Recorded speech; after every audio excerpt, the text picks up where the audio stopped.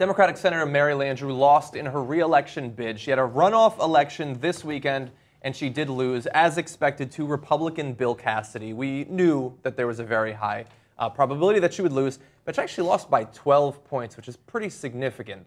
In the initial election a couple of months ago, or a little bit over a month ago, it was obviously much tighter. You had multiple third-party candidates in there.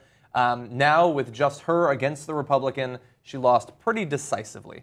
Now, we have a couple of different areas we want to touch on in regard to this. We're going to get some of the sort of inside the D.C. bubble think about why she lost and what the Democrats should do in response to it. But as I said, we don't find this too surprising, really. No, I actually don't think that I don't think the result is surprising. Even the margin, the 12 points. No, she won. She beat Cassidy and the other candidates on election night in November. Just not by enough. 42-41. And she was the only Democrat on the ballot. So she was... And barely won at that. Right. And so she was tapped out at 42%. And when you factor in that the people who finished second tend to do better in runoffs, that Republicans always do better in runoffs, and that this was a Republican year for excitement, odds are her turnout might even be less than the 42, and it was. So Nate Silver had her chances prior to election night at 99.8% likelihood of a Cassidy win. So I certainly wasn't surprised at the result, nor the margin, and in fact, the fact that she lost by 12, that she got into the 40s, 46, 44, that's almost as well reasonably as could be expected, although I think she tactically made a number of choices. She was out of money completely. She spent all her money. The difference in money was like $350,000 2 weeks before the election to $7 million for Cassidy before the runoff. Yeah. She spent all her money trying to you need to get 50 plus 1 to win in Louisiana on election night. And everybody was like, you're not going to do it. You have to have some money left over. This was at a time when, what if the Republicans gained 5 seats and she's the 6th, and the whole country is going to focus on Louisiana for what happens here in December. As it turned out, the only debate was whether the Republicans would have 54 seats or 53 seats. And now they will have 54. Right. I think, yes, so her strategy obviously had some flaws, but we do know that statistically she had a better shot of winning on election night than she did if she lost on election night and had to go to the runoff. And perhaps she thought that, considering pretty much everyone knew that the election was going to be very rough for the Democrats, that in the wake of all of those losses, perhaps the national apparatus would be willing to throw more money to try to save her. Like, she could afford to blow her entire wad on the original election, knowing that there would be donors that come in, which apparently did not. Well, again, if it had been, if control of the Senate was at stake, then I think there would have been a tremendous amount, no question, there would have been a tremendous amount of money that went to her. But I also don't think that statistically her chance, I think if she had, as it turned out, she had no statistical chance anywhere. But she wasn't getting 50 plus 1. That's what everybody was saying to her. Now, look, if you have enough money, you make a case in this campaign, as it was here. She sort of limped to the finish line, and nobody nationally cared. Yeah, do you think it had more to do with money than what the message was and what her record was? Yeah, I think she's got a bad message, and she. What was her message? I'll get the Keystone XL pipeline, perhaps, which she did support, and the vote failed. She's got a famous, her brother and her. The Landrieu family matters. Her brother, I believe, is the mayor. He's the mayor. Mayor of New Orleans. And her family has a rich political history there. People like the Landrieux in Louisiana.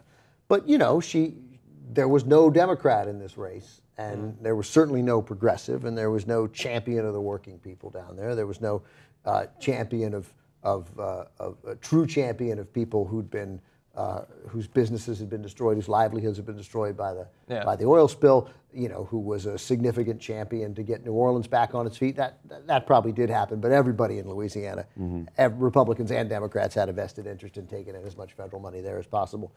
But it didn't pay off because, we read it this morning in the morning meeting, but, I'm going to paraphrase it. Harry Truman actually said it incredibly well, but when you have a Republican and a Democrat, and a Republican masquerading as a Democrat, people will vote for the real Republican. Bill Cassidy is not the Tea Party candidate. He's not even, he wasn't nearly the most conservative candidate in that race.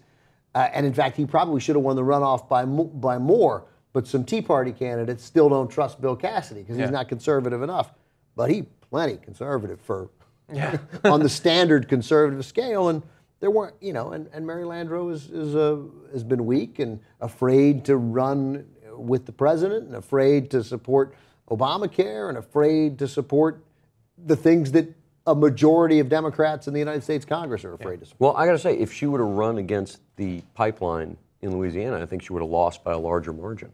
That may be entirely possible. But, I don't know what keeps people afraid of losing by larger margins when you know you can't win by the margin at hand. So this clip from the CBS Evening News Saturday night, this was done right before... Right before the election, yes. Yeah, well, while people were voting, but before polls had closed. So they managed to do a story where they're like, hey, look, we know Mary Landrieu's about to lose. What does it mean? And what it means is that CBS has not been paying attention to politics for 25 years. And this is an insane conversation between two people who don't know anything about politics and are masquerading as political experts. Take a look. It's not just been a Republican year, as you saw in November, but it's actually becoming more and more difficult for any Democratic candidate in the Deep South now. Why is that? Well, part of it comes down to national versus local politics.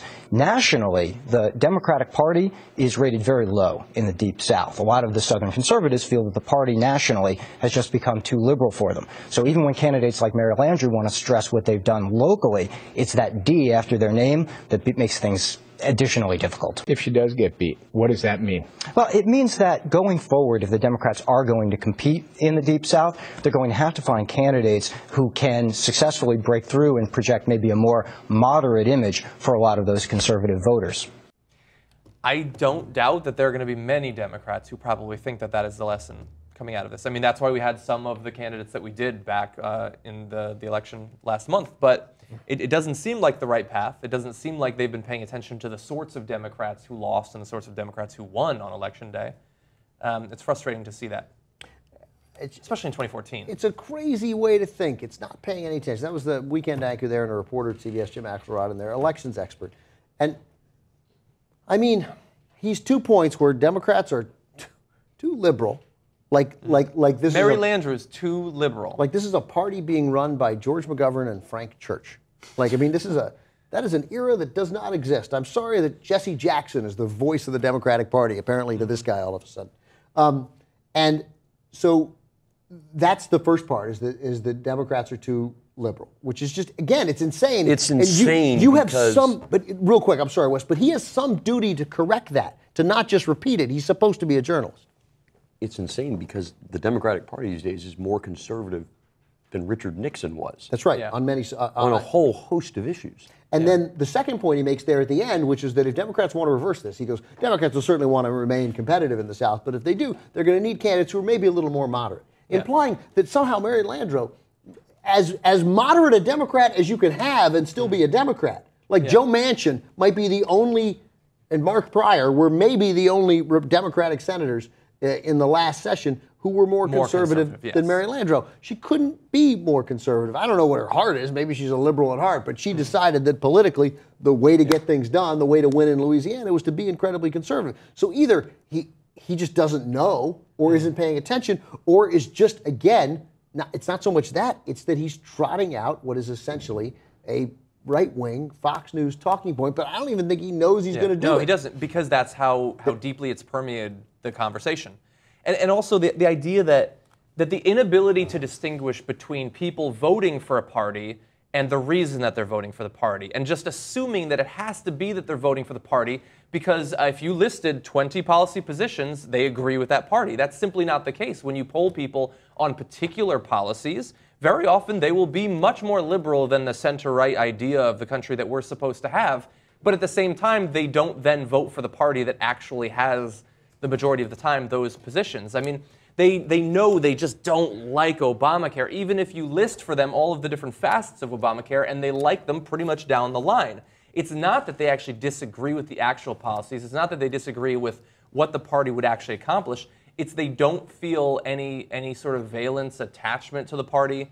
That when you present yourself as a weak Democrat or as like a slightly more liberal version of the Republican in the race, they don't just look at the positions. You're supposed to have some sort of driving ideology, some sort of driving philosophy that engages people and inspires them. And that clearly didn't happen. It didn't happen for Mary Landrieu, and it didn't happen around the country. It's just goddamn frustrating that for all the work that's been done at the Young Turks and at Media Matters and at Fire Dog Lake and whatever other great sort of liberal sites there are, the effort to change the conversation is that you still get, it was Anthony Salvanto, by the way, is the CBS elections expert, and Jim Axelrod, that you still get these guys who are seen on a regular basis by more than 20 million people a night, the 3 network news shows combined. They still have an audience. Yes, it's an older audience, but it's an audience.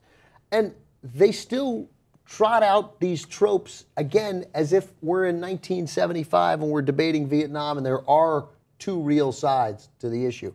And it's depressing. It's freaking depressing that no one, there's a lot of ways you could talk interestingly about the Mary Landrieu race the night of the election. That was not one of them. That was purely, uncategorically ignorant from CBS News.